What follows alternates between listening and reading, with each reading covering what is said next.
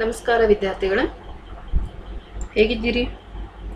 ಮೊದಲಿನ 2 ವಿಡಿಯೋಗಳು ನಿಮ್ಮ ಒಂದು ಕಲಿಕೆಗೆ ಸಹಾಯ ಮಾಡಿವೆ ಅಂತ ಅನ್ಕೋತೀನಿ. ಮೊದಲಿನ ಆ 2 ವಿಡಿಯೋದಲ್ಲಿ ಪೋಷಣೆಯ ಬಗ್ಗೆ ನಾವು ಸ್ವಪೋಷಣೆ, ಆ ಸ್ವಪೋಷಣೆಯಲ್ಲಿ ದ್ವಿತೀಯ ಸಂಶ್ಲೇಷಣೆಯ ಪಾತ್ರ, ಜೊತೆಗೆ ದ್ವಿತೀಯ ಸಂಶ್ಲೇಷಣೆಯ ಘಟನಾವಳಿಗಳು, ಕಾರ್ಬನ್ ಡೈಆಕ್ಸೈಡ್, ಸೂರ್ಯನ ಬೆಳಕು, ಸ್ವಪೋಷಣೆಗೆ ಅಂದರೆ ದ್ವಿತೀಯ ಸಂಶ್ಲೇಷಣೆಗೆ ಅವಶ್ಯಕ ಅನ್ನುವಂತಹ ಪ್ರಯೋಗಗಳು ಕೂಡ ತಿಳ್ಕೊಂಡಿದ್ದೀವಿ. ಇವತ್ತಿನ ಈ ಒಂದು ಭಾಗವನ್ನು, ಇವತ್ತಿನ ಈ ಅವಧಿಯಲ್ಲಿ ನಾವು ಪರಪೋಷಣೆಯ ಕುರಿತಾಗಿ ಒಂದು ಸ್ವಲ್ಪ ವಿಷಯವನ್ನು ಚರ್ಚೆ ಮಾಡೋಣಂತ. ಇಲ್ಲೇ ಪರಪೋಷಣೆ ಇದ್ರ ಅರ್ಥನ ಹೇಳುತ್ತಾ ಪರರಿಂದ ಪೋಷಣೆಯನ್ನು ಪಡೆದುಕೊಳ್ಳೋದು ಅಂತ. ಪರರ್ಯಾರಪ್ಪ? ಪರರ್ಯಾರು ಅಂತಂದಾಗ ಇಡೀ ವಿಶ್ವಕ್ಕೆ ಆಹಾರವನ್ನು ಒದಗಿಸುವಂತಹ ಸಸ್ಯಗಳು ಅಂದಾಗ ಜೀವಿಗಳು ತಮ್ಮ ಆಹಾರವನ್ನು ಹೊರಗಿನ ಮೂಲಗಳಿಂದ ಪಡೆದುಕೊಂಡರೆ ಅದನ್ನೇನಂತ ಕರಿತೀವಿ? ಪರಪೋಷಣೆ ಅಂತ ಕರಿತೀವಿ. ಇಲ್ಲ ಅಂತಂದ್ರೆ ಇನ್ನೊಂದು ಅರ್ಥದಲ್ಲಿ ನಾವು ಇದನ್ನೇ ವ್ಯಾಖ್ಯಾನ ಮಾಡೋದಾಗಿತ್ತು ಅಂತಂದ್ರೆ, ಯಾವ ಜೀವಿಗಳು ತಮ್ಮ ಆಹಾರಕ್ಕಾಗಿ ಸಸ್ಯಗಳನ್ನು ಅವಲಂಬಿಸಾವ ಅವುಗಳನ್ನು ಏನಂತ ಕರಿತೀವಿ? ಪರಪೋಷಕ ಜೀವಿಗಳು. ಆ ಒಂದು ಪೋಷಣೆಯ ವಿಧಾನವನ್ನು ಪರಪೋಷಣೆ ಅಂತ ಕರಿತೀವಿ. ಇನ್ನು ಈ ಪರಪೋಷಣೆಯ ಒಂದು ವಿಧಾನದೊಳಗ ಆ ಆಹಾರ ಸಿಗುವಂತಹ ವಿಧ ಅಂದ್ರೆ ಆಹಾರವನ್ನು ಸಂಪೂರ್ಣವಾಗಿ ತಗೊಳ್ಳುತ್ತೋ ಅಥವಾ ಜೀರ್ಣವಾದ ಆಹಾರವನ್ನು ತಗೊಳ್ಳುತ್ತೋ ಅನ್ನುವಂಥ ಆಧಾರದ ಮೇಲೆ, ಜೊತೆಗೆ ಆಹಾರ ದೊರೆಯುವಿಕೆಯ ಆಧಾರದ ಮೇಲೆ, ಆಹಾರ ಪಡೆದುಕೊಳ್ಳುವ ವಿಧಾನದ ಆಧಾರದ ಮೇಲೆ ನಾವೇನು ಮಾಡೀವಿ? ಪರಪೋಷಣೆಯನ್ನು 3 ವಿಧಗಳಾಗಿ ಮಾಡೀವಿ. ಅವು ಯಾವ್ಯಾವಪ್ಪ ಅಂತಂದ್ರೆ ಕೊಳೆತಿನಿ ಪೋಷಣೆ, ಪರಾವಲಂಬಿ ಪೋಷಣೆ ಮತ್ತು ಪ್ರಾಣಿ ಸಂಪೂರ್ಣ ಪೋಷಣೆ ಅಂತ. ಮೊದಲನೇದು ಕೊಳೆತಿನಿ ಪೋಷಣೆ. ಕೊಳೆತಿನಿ ವಸ್ತುವನ್ನು ಕೊಳೆಯುವಂತೆ ಮಾಡಿ ತನ್ನ ಪೋಷಣೆಯನ್ನು ಪಡೆದುಕೊಳ್ಳುವ ಜೀವಿ. ವಸ್ತು ಏನಾಗಬೇಕಿಲ್ಲ? ಸಾವಯವ ಪದಾರ್ಥ ವಿಘಟನಾ ಕ್ರಿಯೆಗೆ ಒಳಪಡಬೇಕು. ಹಂಗೆ ವಿಘಟನಾ ಕ್ರಿಯೆಗೆ ಒಳಪಟ್ಟು ಆ ವಿಘಟನಾ ಶಕ್ತಿಯನ್ನ ತನ್ನ ಪೋಷಣೆಯ ಶಕ್ತಿಯನ್ನಾಗಿ ಪಡೆದುಕೊಳ್ತದ. ಅಂತಹ ಪೋಷಣಾ ವಿಧಾನವನ್ನ ಕೊಳೆತಿನಿ ಪೋಷಣೆ ಅಂತ ಕರಿತೀವಿ. ಅಂದ್ರೆ ಇಲ್ಲಿ ಏನಾಗ್ತದ? ಇವುಗಳಿಗೆ ಬೇರೆ ಬೇರೆ ಹೆಸರು ಏನಂತವ? ಸಪ್ರೋಫೈಟಿಕ್ ಪೋಷಣಾ ವಿಧಾನ ಅಂತ ಕರಿತೀವಿ, ಕೀಮೋಟ್ರಾಫಿಕ್ ಅಂತ ಕರಿತೀವಿ, ಜೊತೆಗೆ ಬಾಹ್ಯ ಜೀರ್ಣಕ್ರಿಯೆ ಅಂತಾನೂ ಕರಿತೀವಿ. ಈ ವಿಧದ ಪೋಷಣೆಯಲ್ಲಿ ಆಹಾರವು ದೇಹದ ಹೊರಭಾಗದಲ್ಲಿ ವಿಭಜಿಸಲ್ಪಡ್ತದ. ಹಂಗಾಗಿ ಇದಕ್ಕೆ ಏನಂತ ಕರಿತೀವಿ? ಬಾಹ್ಯ ಜೀರ್ಣಕ್ರಿಯೆ. ಅಂದ್ರೆ ಸಂಕೀರ್ಣವಾದಂತಹ ಆಹಾರ ಸರಳ ರೂಪಕ್ಕೆ ಬರೋದು ದೇಹದ ಹೊರಗಡೆನೆ ನಡೀತದ. ಆ ಒಂದು ಸರಳ ರೂಪದ ಆಹಾರವನ್ನ ದೇಹ ಏನ್ ಮಾಡ್ಕೋತೈತಿ? ಹೀರ್ಕೊಳ್ತದ. ಹಂಗಾಗಿ ಇಂತಹ ಒಂದು ಪೋಷಣಾ ವಿಧಾನವನ್ನ ಏನಂತ ಕರಿತೀವಿ? ಕೊಳೆತಿನಿ ಪೋಷಣಾ ವಿಧಾನ ಅಂತ ಕರಿತೀವಿ. ಉದಾಹರಣೆ ಯಾವ್ದಪ್ಪ ಅಂತಂದ್ರೆ ಅಣಬೆ, ರೈಸೋಪಸ್ ಮತ್ತು ಈಸ್ಟ್. ಒಂದರ್ಥದಲ್ಲಿ ಫಂಗೈ ಜಾತಿಯ ಎಲ್ಲ ಒಂದು ಜೀವಿಗಳು ಅಥವಾ ಶಿಲೀಂಧ್ರ ಜೀವಿಗಳಂತ ಏನಂತ ಕರಿತೀವಿ, ಅವೆಲ್ಲಾನು ಏನಾಗಿರ್ತಾವ? ಕೊಳೆತಿನಿ ಪೋಷಣೆಯನ್ನ ನಡೆಸ್ತಾವ. ಇನ್ನು ಮುಂದಿನ ಒಂದು ವಿಷಯ ಯಾವ್ದಪ್ಪ ಅಂತಂದಾಗ ಪರಾವಲಂಬಿ ಪೋಷಣೆ. ಪರಾವಲಂಬಿ ಈ ಪೋಷಣೆಯಲ್ಲಿ ಯಾವ ಜೀವಿಗಳು ಆಹಾರ ಮತ್ತು ಆಶ್ರಯಕ್ಕಾಗಿ ಸಂಪೂರ್ಣವಾಗಿ ಇನ್ನೊಂದು ಜೀವಿಯನ್ನು ಅವಲಂಬಿಸಿರ್ತದ ಅದು ಪರಾವಲಂಬಿ. ಇಲ್ಲಿ ನಾವು ಒಂದನ್ನ ಸ್ಪಷ್ಟವಾಗಿ ಮಾಡ್ಕೋಬೇಕು. ಪರಪೋಷಣೆನೇ ಬೇರೆ, ಪರಾವಲಂಬಿನೇ ಬೇರೆ. ಪರಪೋಷಣೆ ಕೇವಲ ಆಹಾರಕ್ಕಾಗಿ ಬೇರೆಯವರನ್ನ ಅವಲಂಬಿಸಿರೋದು, ಅದು ಏನದು? ಪರಪೋಷಣೆ. ಪರಿಸರದಲ್ಲಿ ಹೊರಗಿನ ಮೂಲಗಳಿಂದ ಆಹಾರವನ್ನು ಪಡೆಯುವಂಥದ್ದು, ಸಾವಯವ ವಸ್ತುಗಳನ್ನು ಪರಿಸರದಿಂದ ಪಡೆಯುವಂಥದ್ದು ಪರಪೋಷಕ ಜೀವಿ. ಆದ್ರೆ ಒಂದು ಜೀವಿಯ ಮೇಲೆ ಸಂಪೂರ್ಣವಾಗಿ ಅವಲಂಬಿಸಿರೋದು, ಆಹಾರಕ್ಕಾಗಿ ಮತ್ತು ಆಶ್ರಯಕ್ಕಾಗಿ ಅವಲಂಬಿಸಿದ ಜೀವಿಯನ್ನ ಪರಾವಲಂಬಿ ಜೀವಿ ಅಂತ ಕರಿತೀವಿ. ಈ ಪರಾವಲಂಬಿ ಜೀವಿಗಳು ಕೆಲವೊಂದಿಷ್ಟು ಹಾನಿಕಾರಕಗಳು ಆಗಿರ್ತಾವ, ಅಂದ್ರೆ ರೋಗಗಳನ್ನ ತರ್ತಾವ. ಅಂಥವುಗಳನ್ನ ರೋಗಕಾರಕಗಳು ಅಂತಲೂ ಕರಿತೀವಿ. ಇಲ್ಲಿ ಪರಾವಲಂಬಿಗಳು ದೇಹದ ಮೇಲ್ಮೈನಾಲತಾವೋ ಅಥವಾ ದೇಹದ ಒಳಗಡೆನೆ ಅದಾವೋ ಅನ್ನೋದರ ಆಧಾರದ ಮೇಲೆ ಬಾಹ್ಯ ಪರಾವಲಂಬಿ ಮತ್ತು ಆಂತರಿಕ ಪರಾವಲಂಬಿ ಅಂತೇಳಿ 2 ವಿಧಗಳಾಗಿ ಮಾಡೀವಿ.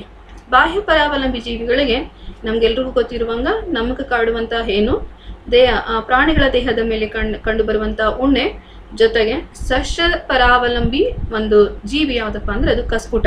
ಕಸ್ಕುಟ ಅನ್ನುವಂಥದ್ದು ಪರಾವಲಂಬಿ ಸಸ್ಯ. ಇನ್ನು ಆಂತರಿಕ ಪರಾವಲಂಬಿ ದೇಹದ ಒಳಗಡೆ ಇರುವಂತ ಪರಾವಲಂಬಿ ಬಹಳಷ್ಟು ಅದಾವ. ಅದರಲ್ಲಿ 1-2-3 ಉದಾಹರಣೆ ಕೊಟ್ಟಿವಿ. ಅವು ಯಾವುದಪ್ಪ ಅಂತಂದ್ರೆ ಪ್ಲಾಸ್ಮೋಡಿಯಂ, ಮಲೇರಿಯಾ ಕಾಯಿಲೆಯನ್ನು ತರುವಂತಹ ಏಕಕೋಶ ಜೀವಿ. ಅದೇ ರೀತಿ ಟ್ರಿಪಾನೋಸೋಮಾ, ಇದು ಟ್ರಿಪಾನೋಸೋಮಾ ಆಫ್ರಿಕನ್ ಸ್ಲೀಪಿಂಗ್ ಸಿಕ್ನೆಸ್ ಅಂತೇಳಿ, ಅಂದ್ರೆ ಆಫ್ರಿಕಾದ ನಿದ್ರಾ ರೋಗವನ್ನು ತರುವಂತಹ ಒಂದು ಏಕಕೋಶ ಜೀವಿ. ಅದೇ ರೀತಿ ಹೊಟ್ಟೆ ನೋವಿಗೆ ಕಾರಣವಾಗುವಂತಹ ದುಂಡು ಹುಳು ಅಥವಾ ಜಂತು ಹುಳು ಪರಾವಲಂಬಿ, ಆಂತರಿಕ ಪರಾವಲಂಬಿಗಳಿಗೆ ಉದಾಹರಣೆ ಆಗ್ಯಾವ. ಇನ್ನು ಕೊಳೆತಿನಿ ಮತ್ತು ಪರಾವಲಂಬಿ ಪೋಷಣೆಗೆ ವ್ಯತ್ಯಾಸಗಳನ್ನು ನೋಡಿದಾಗ ಎರಡೂ ಕೂಡ ನಮ್ಗೆ ಏನಾಗಿರ್ತದೆ, ಇಲ್ಲೇ ಒಂಥರ ಸೇಮ್ ಏನೋ ಅಂತ ಅನ್ಕೊಂಡಿರ್ತೀವಿ, ಆದ್ರೆ ಅದ್ರಲ್ಲಿ ಏನು ವ್ಯತ್ಯಾಸಗಳದಾವ. ಇಲ್ಲೇ ಕೊಳೆತಿನಿ ಸಸ್ಯ ಅಥವಾ ಕೊಳೆತಿನಿ ಜೀವಿ ಸತ್ತ ಮತ್ತು ಕೊಳೆಯುತ್ತಿರುವ ಸಾವಯವ ಪದಾರ್ಥಗಳಿಂದ ಆಹಾರವನ್ನು ಪಡೆದುಕೊಳ್ತದ. ಆದರೆ ಪರಾವಲಂಬಿ ಬೇರೊಂದು ಪ್ರಭೇದಕ್ಕೆ ಸೇರಿದ್ದು, ತನ್ನ ಪ್ರಭೇದದ ಜೀವಿಯ ಮೇಲೆ ಅದು ಅವಲಂಬನೆ ಆಗಿರೋದಿಲ್ಲ, ಬೇರೊಂದು ಪ್ರಭೇದಕ್ಕೆ ಸೇರಿದ ಜೀವಂತ ಜೀವಿಗಳಿಂದ ಆಹಾರವನ್ನು ಪಡೀತದ. ಇನ್ನು ಎರಡನೇ ವ್ಯತ್ಯಾಸ ಬಾಹ್ಯ ಜೀರ್ಣಕ್ರಿಯೆ ಕಂಡು ಬರ್ತದ. ಎದ್ರಲ್ಲಿ ಕಂಡು ಬರ್ತದ ಅಂದ್ರ ಕೊಳೆತಿನಿ ಪೋಷಣೆಯಲ್ಲಿ ಬಾಹ್ಯ ಜೀರ್ಣಕ್ರಿಯೆ ಕಂಡು ಬರ್ತದ. ಆದ್ರೆ ಅದೇ ಪರಾವಲಂಬಿಯಲ್ಲಿ ಬಾಹ್ಯ ಜೀರ್ಣಕ್ರಿಯೆ ಕಂಡು ಬರೋದಿಲ್ಲ. ಯಾವುದೇ ಹೀರು ಅಂಗಗಳನ್ನ ಹೊಂದಿಲ್ಲ. ಕೊಳೆತಿನಿ ಪೋಷಣೆಯಲ್ಲಿ ಹೀರು ಅಂಗಗಳು ಕಂಡು ಬರೋದಿಲ್ಲ. ಆದ್ರೆ ಅದೇ ಪರಾವಲಂಬಿ ಪೋಷಣೆಯಲ್ಲಿ ಹೀರು ಅಂಗಗಳು ಅಂದ್ರ ಜೀರ್ಣವಾದಂತ ಆಹಾರ ಪರಾವಲಂಬಿ ತನ್ನ ಒಂದು ಯಾವ ಜೀವಿಯ ದೇಹದ ಒಳಗಡೆ ಅದ ಅದರಿಂದ ಆಹಾರವನ್ನು ಹೀರ್ಕೊಳ್ಳಿಕ್ಕ ವಿಶಿಷ್ಟವಾದಂತಹ ಅಂಗಗಳನ್ನ ಹೊಂದಿರ್ತದ. ಇನ್ನು ನಾಲ್ಕನೇ ಒಂದು ವ್ಯತ್ಯಾಸ ಯಾವ್ದಪ್ಪ ಅಂತಂದ್ರ ಜೀರ್ಣವಾದ ಆಹಾರವನ್ನು ಮಾತ್ರ ದೇಹದ ಒಳಗಡೆಗೆ ತೆಗೆದುಕೊಳ್ತದ.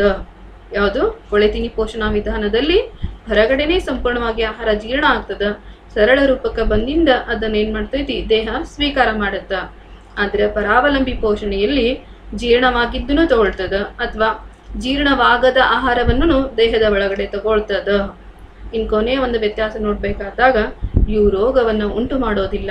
ಕೊಳೆತಿನಿ ಪೋಷಣೆಯನ್ನ ನಡೆಸುವಂತಹ ಜೀವಿಗಳು ಬೇರೆ ಯಾವುದೇ ಒಂದು ಜೀವಿಗೆ ರೋಗವನ್ನು ಉಂಟು ಮಾಡೋದಿಲ್ಲ. ಆದ್ರೆ ಪರಾವಲಂಬಿ ಜೀವಿಗಳೇನ್ ಮಾಡ್ತಾವಪ್ಪ ಅಂತಂದ್ರ ತಾವು ಯಾವ ಜೀವಿಯಲ್ಲಿ ಆಶ್ರಯನ್ನ ಪಡೆದಿರ್ತಾವ ಆ ಜೀವಿಗಳಿಗೆ ತೊಂದರೆಯನ್ನ ಕೊಡ್ತಾವ, ರೋಗವನ್ನ ಉಂಟು ಮಾಡ್ತಾವ. ಇವಿಷ್ಟು ಕೊಳೆತಿನಿ ಮತ್ತು ಪರಾವಲಂಬಿ ಪೋಷಣೆಯ ವ್ಯತ್ಯಾಸಗಳು.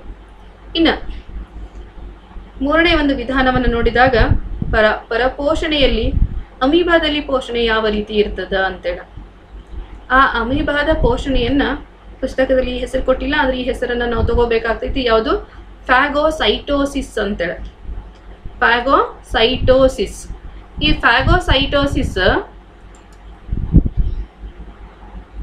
ಫ್ಯಾಗೋಸೈಟೋಸಿಸ್ ಇದರ ಅರ್ಥ ಇಷ್ಟೇ, ಆಹಾರ ಸಂಪೂರ್ಣವಾಗಿ ನುಂಗೋದು ಅಂತ ಅರ್ಥ. ಆಹಾರದ ಕಣವನ್ನ ನುಂಗ್ ಬಿಡೋದು. ಅದು ಹೆಂಗ್ ನುಂಗ್ತೈತಿ? ನುಂಗುವಂತ ಅಂಗ ಇಲ್ಲ ಅದಕ್ಕ. ಆದ್ರ ನೀರಿನಲ್ಲಿ ಏನಾದ್ರೂ ಆಹಾರ ಕಂಡ್ಕೊಳ್ತು ಅಂತಂದ್ರ ಆ ಆಹಾರದ ಸುತ್ತಲೂ ಏನ್ ಮಾಡ್ತೈತಿ ಮಿಥ್ಯಾಪಾದವನ್ನ ಚಲಿಸ್ತದ. ಮಿಥ್ಯಾಪಾದವನ್ನ ಚಲಿಸಿ ಆಹಾರದ ರಸದಾನಿಯನ್ನು ಉಂಟು ಮಾಡ್ತದ. ಆಹಾರದ ರಸದಾನಿಯೊಳಗ ತಾನು ಸ್ವೀಕರಿಸಿದ ಆಹಾರದ ಕಣ ಜೀರ್ಣ ಆಗಿ ಸರಳ ರೂಪಕ್ಕೆ ಬರ್ತದ. ಸರಳ ರೂಪಕ್ಕೆ ಬಂದಂತ ಆಹಾರವನ್ನ ಅಮೀಬಾ ಹೀರ್ಕೊಳ್ತದ. ಯಾವುದನ್ನ ವಿಸರ್ಜಿಸಬೇಕಾಗಿರ್ತದ ಅದನ್ನ ಮತ್ತೆ ಜೀವಕೋಶದ ಪೊರೆಯ ಮೂಲಕ ಪರಿಸರದ ಹೊರಗಡೆಗೆ ಅಥವಾ ನೀರಿಗೆ ಹೊರಗೆ ಹಾಕ್ತದ. ಅಂದ್ರ ಫ್ಯಾಗೋಸೈಟೋಸಿಸ್ ಅಂದ್ರೆ ಏನಿಲ್ಲ, ಮಿಥ್ಯಾಪಾದದ ಸಹಾಯದಿಂದ ಆಹಾರ ರಸದಾನಿ ಉಂಟು ಮಾಡಿ ಆಹಾರ ರಸದಾನಿಯಲ್ಲಿ ಆಹಾರವು ಸರಳ ರೂಪಕ್ಕೆ ಬರುವಂತಹ ಪೋಷಣೆ ಎಲ್ಲಿ ನಡೀತದ? ಅಮೀಬಾದಲ್ಲಿ ನಡೀತದ. ಸೇಮ್ ಫ್ಯಾಗೋಸೈಟೋಸಿಸ್ ಪ್ಯಾರಾಮೇಸಿಯಂ ಅಲ್ಲಿನೂ ನಡೀತದ.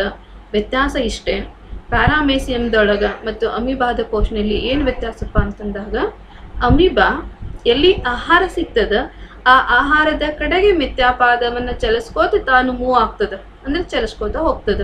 ಆದ್ರೆ ಪ್ಯಾರಾಮೇಸಿಯಂ ದೇಹದ ಮೇಲ್ಗಡೆಗೆ ಒಂದು ನಿರ್ದಿಷ್ಟ ಪ್ರದೇಶದಲ್ಲಿ ಆಹಾರವನ್ನ ಸ್ವೀಕರಿಸುವ ಭಾಗ ಇರ್ತದ. ಆ ನಿರ್ದಿಷ್ಟ ಜಾಗಕ್ಕೆ ಆಹಾರ ಏನಾಗ್ಬೇಕಪ್ಪ ಅಂತಂದ್ರೆ ಚಲಿಸಿ ಹೋಗ್ಬೇಕು. ಹಂಗ ಪ್ಯಾರಾಮೇಸಿಯಂದಲ್ಲಿರುವಂತಹ ಕಷಾಂಗ ಆ ಆಹಾರದ ಚಲನೆಗೆ ಏನ್ ಮಾಡ್ತೈತಿ? ಸಹಾಯ ಮಾಡ್ತದ.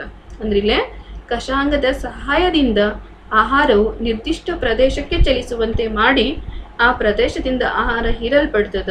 ಇದು ಕೂಡ ಏನನ್ಬೋದು ನಾವು ಫ್ಯಾಗೋಸೈಟೋಸಿಸ್ ಅಂತಾನೆ ಕರಿಬಹುದು. ಅದ್ರ ಸ್ವಲ್ಪ ವ್ಯತ್ಯಾಸ, ಇಲ್ಲಿ ಕಷಾಂಗದ ಸಹಾಯ ಅದ, ಅಲ್ಲಿ ಮಿಥ್ಯಾಪಾದದ ಒಂದು ಸಹಾಯ ಅದ. ಇನ್ನ ಪರಪೋಷಣೆಯೊಳಗ ಮಾನವರ ಒಂದು ಪೋಷಣೆ. ಈ ಮಾನವರ ಪೋಷಣೆಯನ್ನ ಪ್ರಾಣಿ ಸಂಪೂರ್ಣ ಅಥವಾ ಹೋಲೋಜೋಯಿಕ್ ಪೋಷಣಾ ವಿಧಾನ ಅಂತ ಕರಿತೀವಿ. ಯಾವುದಿದು? ಪ್ರಾಣಿ ಸಂಪೂರ್ಣ ಪೋಷಣಾ ವಿಧಾನ. ಈ